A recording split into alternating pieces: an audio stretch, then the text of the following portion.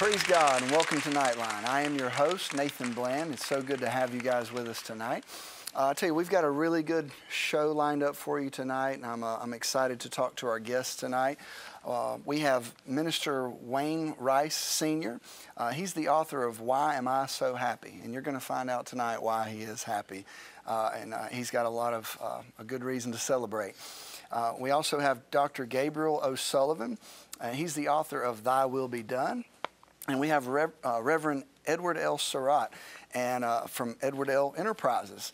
So I'm really looking forward to tonight's show. Not only are we going to have a chance to talk to each individual guest about their testimonies and what God is doing through their life, but we're also going to be focusing a little bit about some of the things that men today may be facing. So I think it's going to be a really good show. And if you're a woman right now, don't turn the channel. You need to hear this too. You know, some of the best books that I have ever read has been something that, for instance, my wife may have mentioned that I need to do or that I need to kind of pay attention to. And so it's important for me as a husband to be a good husband, that I look at those things, look at those books, take in material that help me to be a better husband. So if you've ever sat there and looked at your husband and said, I wonder what he's thinking, well, this might be a good show for you to kind of stay tuned into, and hopefully God will minister to you as well, and I believe He will. Our scripture tonight comes from Psalm chapter 1, verse 1 through 3. And it says, Blessed is the man that walketh not in the counsel of the ungodly, nor standeth in the way of sinners, nor sitteth in the seat of the scornful. But his delight is in the law of the Lord, and in his law doth he meditate day and night. And he shall be like a tree planted by the rivers of water, that bringeth forth his fruit in his season. His leaf also shall not wither, and whatsoever he doeth shall prosper. You know, I've been teaching a lot about meditating on God's Word. You know, sometimes I think that we get in the habit of reading things and not really processing what it says. You know, in order to really, have you ever read in the Bible and you read through a whole chapter and then you sit there and think, I don't even know what I just read, but I know I read it. And then you just check off the box and say, I did what I was supposed to do today. I read the scriptures. Well, until you focus your conscious mind on what you're reading, it will never sink into your subconscious, which the Bible actually, in the Hebrew, the heart, when it talks about the heart, it's referring to the subconscious mind. And it says, out of the heart come the issues of life. So focusing our conscious mind on what it is that God is saying through His Word so it can get into our subconscious and become a part of who we are is so important. And one of the ways you can do that is by meditating on the law, meditating on His Word, and allow God to bring things out to you that you never would have thought of. So we do want to mention tonight that if you have prayer requests, which we've already got some that have came in, we want to invite you to call into our prayer line at 864-244-1616. Let the person on the phone, let them know your prayer request. They will pray with you, and then we'll get that prayer request here on the table so that we can pray for that need as well tonight. Right now we're going to be going to Kenny Smith, and he is going to be singing, I Am a Friend of God. Praise the Lord, everybody. Hallelujah. God is so wonderful. He is so greatly to be praised. When I think about everything that He has done, I can truly say that God is a friend. Anybody just glad that He's your friend? Hallelujah. Thank you, Father. Who am I that you are mindful of me? That you hear me when I call. Oh, is it true that you are thinking of me? How you love me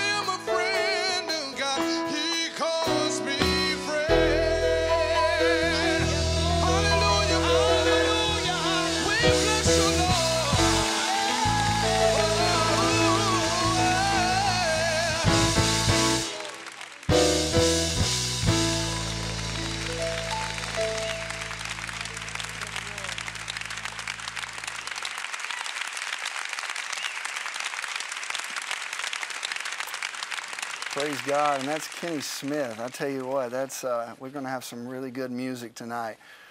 Kenny, that was so anointed. Before we go to our guests, I do want to mention that we are in the process of updating our military prayer list right now. We basically maintain a prayer list for service members in the armed forces of the United States. So if you have a friend or a family member that you wish for us to remember in prayer on our Nite Line program, we would ask that you let us know by either calling the number that you see on the screen there or by going to wggs16.com and complete the military request form. I was told that request form is down at the bottom of the page, so once you go there you can scroll to the bottom to fill that in. We also have the WGGS TV16 prayer vigil that will be held Saturday, May 5th. That's this Saturday. That'll be here at the station from 10:30 a.m. to 2:30 p.m. And that's hosted by Pastor Bill and Nell Montgomery. If you have questions or need to get some information about that, you can call 864-244-1616. They're going to be coming together this Saturday to pray for our families, the community, and the nation. And the Lord knows that we need it. Right now, we're going to be going to our guests tonight. We've got Minister Wayne Rice, Sr., Dr. Gabriel O'Sullivan, and Reverend Edward L. Surratt. Guys, it's so good to have you on the show tonight. Thank you for being here. Thank you. So I want to talk first with Minister Rice. You have overcome a battle that you were facing. Can you just kind of tell us what it was that you've came through and kind of give us your testimony of what God's done for you? Yes, back in 2007, just through routine blood work on my job, and it was determined that I had multiple myeloma, which is one of the 3 blood cancers. I'm sure you've heard of lymphoma, leukemia. Multiple myeloma is the 3rd blood cancer. And it's really a cancer where the bad cells starts accumulating in your bone marrow, and it starts crowding out the good cells. And of course, when that happens, it wreaks havoc on the body. So it was a storm that was, of course, unexpected, as storms usually are. And it's been about an 11-year battle, but it's a battle that I'm winning because God said I would win it. And it's a battle that's ongoing, but I know that the victory is already mine. And I know that I will die one day, but it will not be for myeloma. Praise God. I'm sure that came as a shock to you when you're just getting normal blood work. You know, a lot of times we just think that something's a routine checkup, and yes, people, you know, are basically told about news that they weren't even expecting. It was a shock when I got the phone call at work. My doctor's nurse called, and usually they call and give me the results, and I say, okay, well, I'll see you in 6 months. This time she called and said, well, Dr. Ball would like to speak with you. And that's when the wheels started turning. It's like she's never asked to speak to me herself. So she gave me the news that she had her suspicions. And then, of course, I had to go up to the Gibbs Cancer Center in Spartanburg and have a bone marrow biopsy, which is a whole lot of fun if you've ever had the pleasure of having one. But after that, it was determined that that I did have multiple myeloma. So I went out to Little Rock, Arkansas for 14 days, me and my wife, and extensive test, and came back and didn't have to do anything for a couple of years. And then I started having symptoms, and it was time for chemotherapy, and I did chemotherapy for a couple of years. And that was just up and down. You hear about chemotherapy, but until you feel that stuff going through your veins, it's another story. Now, you're the author of Why Am I So Happy? Yes. So does that story come out of this does. battle? So tell us why you are so happy. Well, first of all, and some people, when I tell them this, I think they don't believe me, but if I could change this entire diagnosis, I wouldn't, because I feel that this is an avenue to be able to speak to others and to give others hope in a certain way. And I'm happy because I know that God has his hand on my life, and I'm happy because for him to think enough of me that I would be strong enough to handle this thing that he has allowed to happen. And I'm happy because I know that if I live, I'm in a good place because I'm with my family, I'm with my loved ones. But then if I die, I'm in heaven, so I can't lose either way. Right. Now, was there anything about your view on your life, your perspective on life, after you have had this news?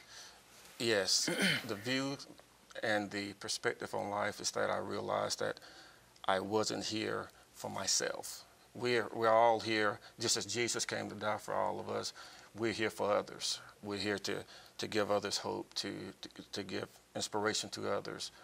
And that's what I try to do daily. My prayer at night is that I can touch at least one person each day, even if it's just a smile, even if it's just a conversation, even if it's just my story, to give them hope. And once we realize that we're not here selfishly for ourselves, our lives will be a lot better. I would rather talk to someone daily and see them happy, give them hope, than anything else in life. So what is the state of this sickness now? Well, I love putting it this way. The doctors say that it's something that's still there. And I go back about every 6 to 8 weeks for routine blood work. And my numbers, this number will go up, then this number will go down. And it's like a stock market chart. But it's still there, but I'm not doing chemotherapy right now. And I really don't think I will ever have to go back on it. I just believe that, and it's just something that's just there. Honestly, I believe if they would have tested me for this 30 years ago, that something still would have showed. That's just my makeup, and that's just the way that I'm made. And I'm believing that this is just something that I can use as a stepping stone to give my testimony and to talk to others about. No matter what kind of storm comes through your life, if you just trust God, that He'll see you through it. Before this happened, did you have any other health issues at all that you were aware of? None. I ran about every day. I love doing marathons, half marathons, played tennis. So I had no health issues. That's why this came as a huge shock. No issues at all, other than just the normal joint things from just from being active. You know, do you think that at that time before you found this news out, that, did you have, like a lot of us do, have that mentality that I'm invincible, or nothing's going to happen to me? You know, 'cause it's easy for us to do that. Well, not really. Honestly, I sort of, not that I'm a pessimistic person, but I sort of expected something. Cancer, I can't honestly say I expected that, but I did expect something to happen because not that I think I needed something to push me into what God had for me to do. And maybe this was the avenue. Maybe I was hard-headed in the past, and maybe this was the thing that I needed to push me towards what God has for me to do. So, who had the most influence on your life? My father. He was a quiet type person, but whenever he spoke, people listened because he didn't have much to say. But whenever he said it, he spoke it, and it was with authority. And just the type of person that he was. He loved everyone. I remember growing up, and we would drive down the road, and there was this guy that he would pick up every time going back home. And this guy, he liked to drink, and during the summertime, I could smell the alcohol on him, and he never, ever told me why he would pick this guy up and take him home. And as I grew up later on in life, I realized he was showing me that David, by the grace of God, go me, because he showed me what true love is, that I'm no better than anybody else, no matter what they're doing. And I will always remember that thing he taught me without ever saying one word to me. You know, I think it's such an important thing in young men's life, and starting at a young age, that they have mentors. And sometimes people have fathers. We would like for it to always be that way, but sometimes it's not. It wasn't in my case. I had an uncle that was a big influence on my life and a mentor to me.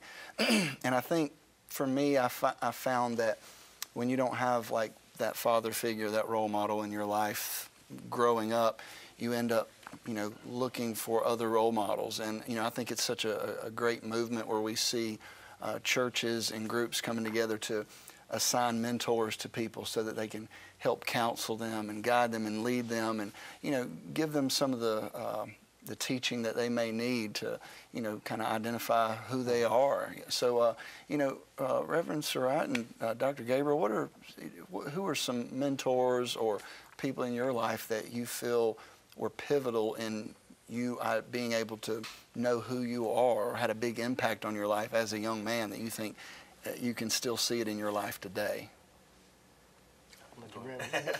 Y'all are so gracious. I'd like the Reverend go first. Wow, there's been so many. You know, my father, uncles. You know, I don't have, you know, any biological brothers, but I had cousins who, you know, who grew up. They were like my brothers, and so I had one older cousin, and he was probably the most influential, because I tell everybody he's the one who kept me off drugs. I never drank and never did drugs, and he was, you know, I looked up to him because he was like 6'4", and so growing up, he was always like the big brother. And I remember one day we was riding down the road, and, you know, we had, you know, like a lot of communities, you have your community drunk, so to speak. And our community drunk was passed out in the front yard. And it was a Saturday morning, and I never forget this. And we was riding by, and he said, if I ever see you drinking or doing drugs like that, I'm going to kick your tail. I mean, you know, just blunt. Mm-hmm. And that scared me. And I'm like, wow, I'm never doing drugs. I'm never drinking. And, you know, 51 years old, never did drugs, never, you know. And so I credit him with that. But even like Wayne says, my dad has been an influence as well. Because my dad doesn't say anything, you know, but when he speaks, everybody stops and listens. You know, my dad can just sit in the living room, watch TV while everything is going on around. But if he goes to say something, it's like everybody would just quiet down, like, okay, what did he say? And so I've learned a lot from him. Then, you know, my uncles, just, you know, having those men, those real men around growing up, having those real men showing me, teaching me what it's like, what a man's supposed to do. You know, my parents been married 54, it'll be 54 years in June. So my parents are an example. Even though things may have gotten tough early in the marriage or whatever, we stuck together. So my parents taught me that, you know, how important marriage was. But having those uncles that really just, you know, took you by the hand and said, don't do this, don't go there, don't do this, don't go there, don't do this, you know. And those things really just stuck with me all of my life. Because even when I find myself going left, and, you know, and even you hear the voice of God said, you're not supposed to do that. And I'm like, okay, God, but I got this. Mm-hmm. But there's an uncle that comes up behind God and said, boy, don't do that. Right. And, you know, I'm like, let me get back to the right side. So, you know, just a lot of men growing up, just really influential. You know, I guess one of the most, I have an Uncle Clyde who passed back in 2006. And he told me when I first went into ministry, he said, just be yourself. He said, be yourself. He said, you can't please everybody. I'm going like, but I'm a minister now. He said, no, be yourself. And to this day, I've always just, since 2002, 2001, going into the ministry, I never forgot that. Just keep it real. Be myself. And it took me a while to understand what he meant. But as I grow more into the ministry, as I grow more mature, because it's a growing process daily, I remember those words. Him saying, just be yourself. And so, you know, to this day, those men are just really helped shape me, who helped shape who I am. And as I got into business, there have been others that have helped shape. You know, Dr. O'Sullivan, when we come back, we're going to get into your testimony. It's a very powerful testimony, but we're going to start it off. I'm going to give you a few more minutes to think about who was that mentor, that person in your life. But I do want to make just a quick note. You know, you know, something you said about that drunk, that community drunk. You know, so most people would have seen that and they said, oh, that's a shame. You know, it is. But, you know, sometimes something just as small as taking something that they see and using it as a teaching moment. And, you know, he may have not have thought, how is this going to have an impact? But here you are today saying, I never will forget, you know? And so, you know, I just encourage you at home, if you feel like there is anybody that is in your family that looks up to you, I tell you, we need role models. We need good role models. And when we come back, I'm going to talk a little bit about role models because I feel like the Lord's leading me on that just a little bit. But right now, we're getting ready to go to some awesome Kenny Smith music, and he's going to be singing All Around Me. The greatest thing about God is that no matter what you find yourself in, no matter where you go, God is all around you. I'm a living witness. Thank you, Father, for being right there for me. Thank you, Father. Where can I go that your presence is not there? And what can I say that would take your spirit away from me? I can't imagine being without you, God. You are all around me and living inside and through me. What can I do that will change the way you love me? And what can I do that will separate me from your grace? I can't imagine being without you, God. Hey, you are all around me and living inside and through me.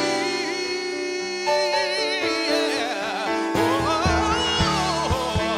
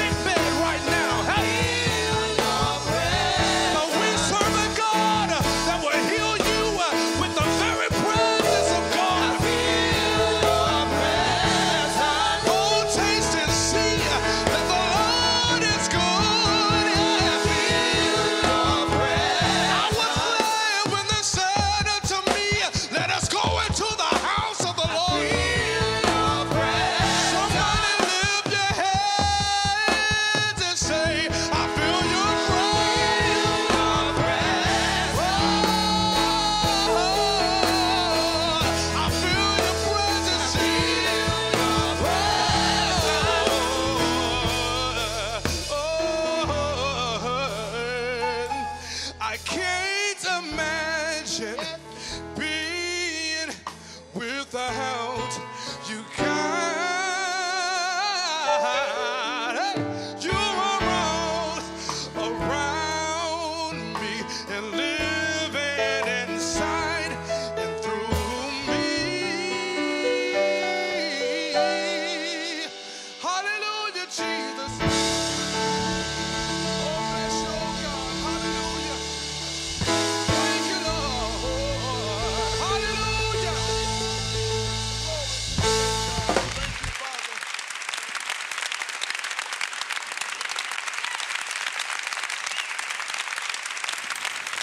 Praise God, and that's Kenny Smith. He's going to be with us throughout the night for this program. I tell you, he's really anointed.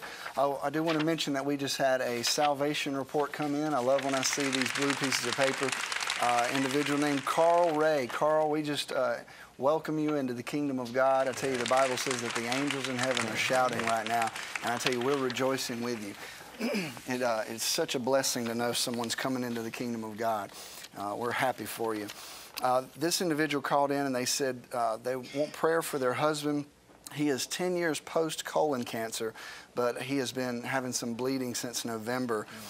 They just had another colonoscopy and they said there was no polyps, which was wonderful news. They had no suggestions what to do about the bleeding, so they're wanting prayer that, you know, God will touch him and heal him the rest of the way. So I just want you to remember that. And we have many other prayer requests, but I only have a little bit of time, so we're going to be praying over all these at the end of the hour.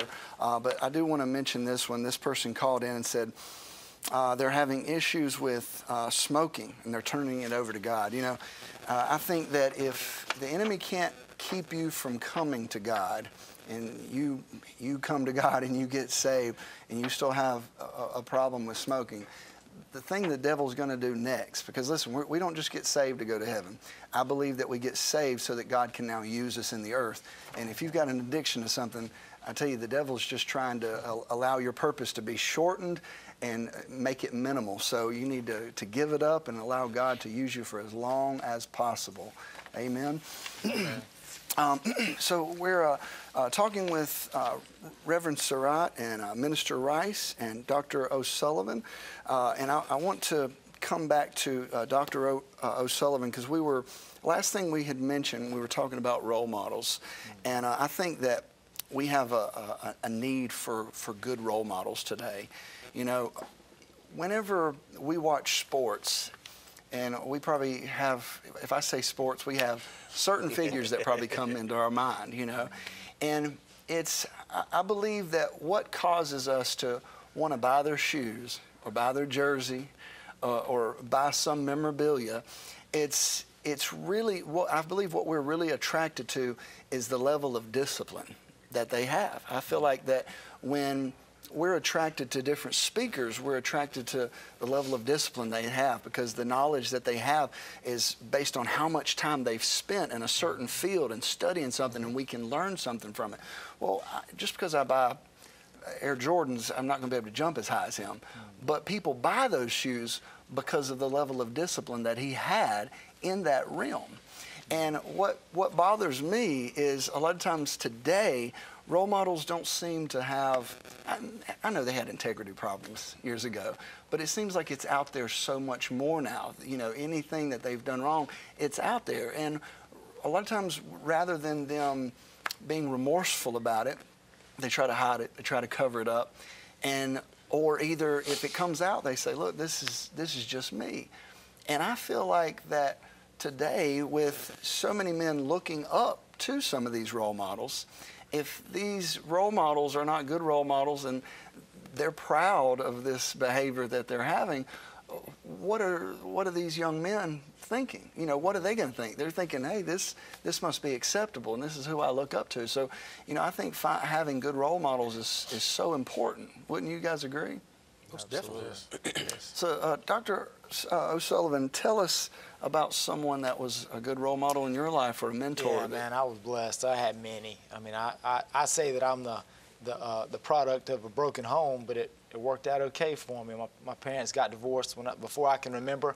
They got remarried, and they've been married to the same person since. And so I really grew up with two families that I got to learn a lot from. So grew up with 2 dads and uncles, and so certainly they poured into my life. And then as I got older, you mentioned sports, coaches, giving you, even PE teachers, teaching you the value of self-discipline, and teachers in school. I think of one example about personal responsibility I learned from my 6th grade math teacher. This kid is a friend of mine, but he was just aggravating the fool out of me, sitting behind me, flipping me in the back of the ear or something. I can't remember. Gosh, I remember that. Oh, yeah. And I wanted just to, knock him out. And instead, I appealed to the teacher.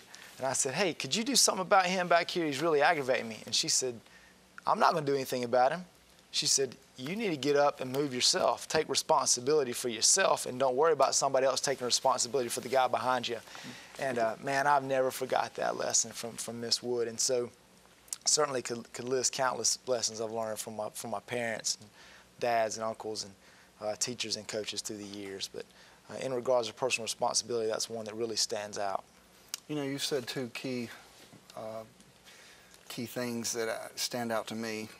You said personal responsibility, and you said self-discipline, which I think is such an important discipline, because I believe that in order to be a true leader, you have to have self-discipline.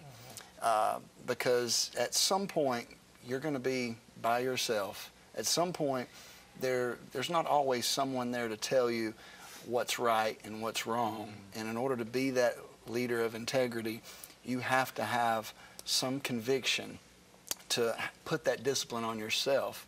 And that's a hard thing to instill in. It can be a hard thing to instill in men today. What do you think helped you guys in your businesses or in your own realm? Reverend Surratt, you're a motivational, inspirational speaker. What do you think was, whether it was a moment or what happened in your life that allowed that switch to flip so that you had something that you were wanting to be disciplined about and impose that self-discipline on yourself? Wow. I guess one of the things that I often tell people, what really guided me to being a motivational speaker was, as a pastor, we were out evangelizing one Saturday or something, and talking to young men, and had a young man who said, Reverend Surratt, I understand about being saved. I've given my life to Christ. I understand about all that. Teach me how to survive. And I'm going, like, what? Teach me how to survive. He said, because, I've given my life. I'm not ready to die now. And he said, look around. This is my life. This is what I live in. You got drugs over here. You got everything going on. Teach me how to survive. And I'm going like, wow. So I had to really look inward. And I'm like, okay, I can't go to him with the Bible, which we know Bible is great. But I had to just be real with him. Now let's teach him how to survive. Let's teach him how to be a young man. And so that right there just opened my eyes up to say, I got to do more than just being able to quote scripture, being able to save souls. There has to be a connect there that says, hey, I understand what you're doing, but yet I want to be the one who comes up out of this so I can reach back and help more young men, help more young women. So that right there was my turning point in saying, okay, I want to be able to shape the lives of people. And I know going in schools, you can't mention God, you can't mention Jesus, all this. I said, but there has to be a way. So that was a turning point for me to be able to say, I can motivate, I can inspire without using God, but I know God is using me. Without saying God, but I know God is speaking through me to help motivate, to help inspire, to help shape, to help shape someone's life. So that was my turning point. That young man, seeing him, he said, teach me how to survive. And I'm proud to say that that young man is a lawyer today. He graduated. All his life he was told, he wasn't going to amount to anything. But by switching my mindset and saying, I'm going to help this young man because he's going to be able to give back. I'm going to help more than him. He was able to go to college. Never thought he would go to college. Never thought he would go to college. Went to college and he started being on the dean's list. Like, wait a minute, I can do this. And I'm like, you can do it, man. You can do it. And so he went from the dean's list, got into law school. Now he's a lawyer up in D.C., if I'm not mistaken, last time I talked to him. But it was just that change of mindset for me to see this young man being in the situation that he was in. He said, help me. Help me get out of this. Teach me how to survive. What can I do to get out of this situation? I can go work over here, but I'm coming back here. this is my environment. I can go work down the street, but these are the friends I'm hanging with, so I need to be able to change all of this. You know, a few weeks ago, I was on here, and I said this story then, but I think it's relevant now. You know, one of my favorite speakers, Dr. Miles Monroe, had the biggest impact anybody's ever had on my life back in 2003 and all the way up until his death in 2014. But, you know, he was asked to speak over in, I think it was Saudi Arabia. It was one of the Middle East countries that they didn't want to hear about Jesus. They wanted him to come and speak on business, and they said, no matter what you do, you can't talk about Jesus.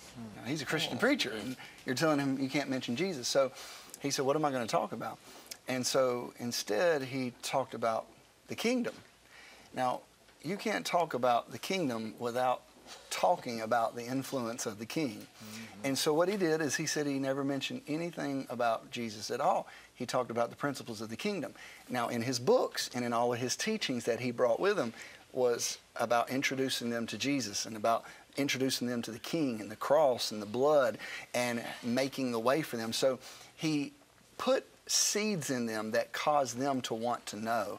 And they bought all the books, and they bought all of his CDs. They bought everything he had, and he said that 2 weeks later he got his first email, because in the back of the book was the prayer leading them to know Jesus as their Lord and Savior. He said, and he got an email from one of them that says, I read the book, I said the prayer, I'm saved. He said after that it just started trickling in. I read the book, I prayed the prayer. I read the book, I prayed the prayer.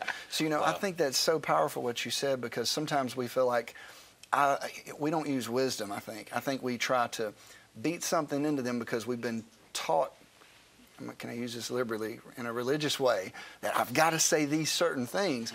And God, sometimes, you look at the Bible, how many times Jesus did something, he didn't go up to him all the time and just immediately tell him who he was and what he was doing. He just asked him, what do you need? And guess what? After he healed them, after he impacted them, after he influenced them, they would accept anything that he had for them because he impacted their life. And that's what I feel like you're saying there. You found a way to touch his life so that he was ready to accept. Do I got to accept Jesus? Whatever I need. It's making an impact on my life. We're getting ready to go to Kenny Smith. But let me come to Dr. O'Sullivan real quick. Do you have any thoughts on this, talking about self-discipline, that you want to kind of discuss real quick? Yeah, sure. I think of one thing. My dad made me a little framed photograph that I had on the back of my bed growing up, and it said, every day you don't practice, the next day you will settle for a lesser degree of performance. Wow. That stuck with me, you know, not only in regards to athletics. Obviously, I didn't practice enough. I didn't make it anywhere past high school. But tying that in even to our time with the Lord, you know, every day you fail to spend time with the Lord, that day and the next day, like, your walk's going to suffer, right? Your time with your wife, your kids, all that's going to suffer. You know, every day I don't do what I'm supposed to do in business. I mean, so that principle can just apply, you know, across a lot of different circumstances. And so in regards to self-discipline, that's something that's stuck with me for a while. You know, gosh, pastors out there watching, there's so many messages in all of this. You know, we were talking about the athletes, and we're attracted to their discipline. And, you know, like what you're saying, Dr. O'Sullivan, is you know, if we want to be the men of God that people look at and say, I want to be like this. I want to have God using me and impacting my life in this way. Well, we have to have some level of self-discipline to study the Word and to spend time with God and have that kind of relationship so that people are attracted to it, not just a fair weather fan of the gospel, if I can use that. Right now we're going to go to Kenny Smith, and he's going to be singing Our God.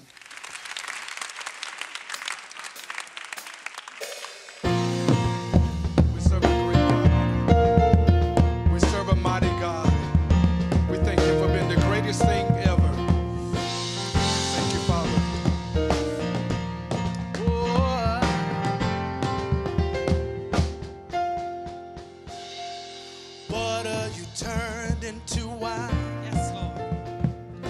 Open the eyes of the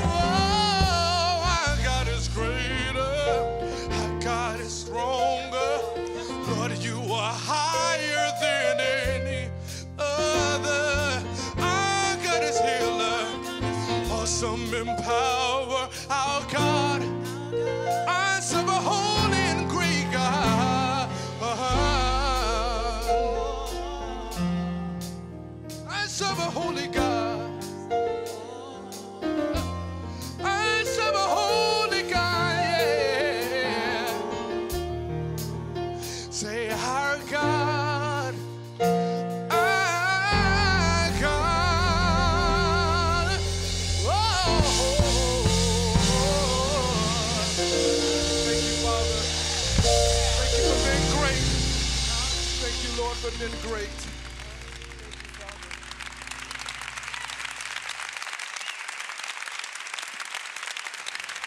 Praise God. That's Kenny Smith. I tell you, that music's got me ready to shout. That's really good. We're going to go back to Dr. Gabriel O'Sullivan. We've got a little bit of time left in this first hour. When we go off, stay tuned, 'cause we're going to be coming right back and we're going to be continuing our conversation. Dr. O'Sullivan, let's jump right into your testimony about I'll let you kind of take the lead about something that you went through and how God's brought you through that. Sure, man, definitely. So my wife and I, Ryan, we were high school sweethearts, middle school sweethearts, really, if you get down to it. Except for those few years she dumped me. We got that together, thankfully, in 11th grade, and been together ever since. And so we got married in 2001. Had some difficulties getting pregnant just with some fertility issues, and then 2004 we were blessed with a pregnancy. Actually went to the doctor and found out she was pregnant with triplets, and so we were just taken aback and scared to death, but excited at the same time. Unfortunately, she went into preterm labor about 21 and a half weeks in 2005. Had 3 daughters, Reese, Vivian, and Sophia. Reese lived a day. Vivian lived 3 weeks, and then Sophia lived 3 months before they unfortunately all passed away. And so that was something that we didn't see coming, kind of like you mentioned, earlier there, Reverend Rice. And we, quite honestly, we had this mindset that, man, if we're following the Lord and we're in His will, at least we thought that things were just going to be, peaches and ice cream, and they had been until that time point, man. I mean, we had just, had great families and great time in high school, great time in college, trying to, again, being dedicated to the Lord. Had 2 great careers. She's an accountant, I'm a chiropractor, and things were just as good as they could be. And then something like that hits, and it really made us, question a lot of things about what we believe. Like, how deeply did we believe what we said we believed, And so it was a difficult time, but God is good. He brought us through that. He taught us so much during that time, just about how He loves us no matter what the world might be telling us at the time. He loves us no matter what our circumstances might be telling us at the time. Just because we're going through a tragedy or difficulty time in life does not mean that His favor is not with us. It just means that He's going to be allowed to show His grace and His mercy even greater. Because, my goodness, when everything's going so well for you, sometimes it might be easy to forget about how good the Lord's being to you. And then you go through something that makes you lean on Him more, and you realize what a powerful work His Holy Spirit can do in your life. And so that was a time that we grew closer to the Lord instead of far from Him, and that's by His grace, I think. Because, talk to some folks, and man, they go through tragedies, and man, they come out of the other side of that tragedy or that difficulty, and they're mad at the Lord, and they're questioning Him, and why would He do this to me? Why would He do that to me, kind of thing. And by His grace, we came out of it saying, well, God, thank you that we're still here. We still got each other. We still had 3 girls. Some people try for years to get pregnant, and they never can. And we had those daughters, and we believe that they are in heaven, and that we will see them again one day, whole and complete. And so, we have hope in that. Like we don't mourn like those without hope, right? Right. And so that was just it was a great time of growth for us, even as a couple. We had a lady at the hospital, and we were still there, and she shared with us. She said that she had experienced a similar situation where she had lost a child, and unfortunately, she and her husband did not make it through that difficult time. They ended up getting divorced just because of the stress of the situation, and it just pulled them apart. And she just encouraged us. She said, "Don't let that happen to y'all. Stay close to one another. Communicate with one another." And we took that to heart. And even though I didn't want to talk a lot of times, because as a man, I just want to keep it inside and just kind of do my own thing, thinking back to what that lady told us that day. She was a massage therapist, massaging my wife's feet after she had delivered, and man, she was like an angel, sent to us, just God's word just speaking to us, and so we did. We shared, we opened up, we grew closer together as a couple, and we grew closer to the Lord during that time. And man, we got 3 kids now. We got about a year after all that, she got pregnant again. Healthy little baby girl who's 11 years old now, and then we have 2 little boys as well. So we got an 11-year-old, a 6-year-old, and an 18-month-old. Praise God. Wow. it's so hard whenever we pray. Most time I feel like our faith is in. Sometimes it's not in God. It's in the yes. Which is why I feel like we can get depressed when we get a no, or when something doesn't happen, because our faith was in a certain outcome. And I try never to set myself up, because I'm just a man, and I never know what God may be thinking. I mean, even when the Hebrew children, Shadrach, Meshach, and Abednego, are getting ready to be thrown into the fiery furnace, I love what they said. They said, we will not bow down to your image. God will deliver us from this fire. But then I love what they said. They said, but even if he doesn't. Yeah, that's right. Which is basically saying our faith isn't in that he's going to deliver us. We have faith that he can, but if he doesn't, he's still God, and I'm still not bowing down to you. That's right. We're getting ready to go off for a short break. When we come back, we're going to continue talking with our group tonight, and I hope that you'll come back and join us for some great conversation and some great music.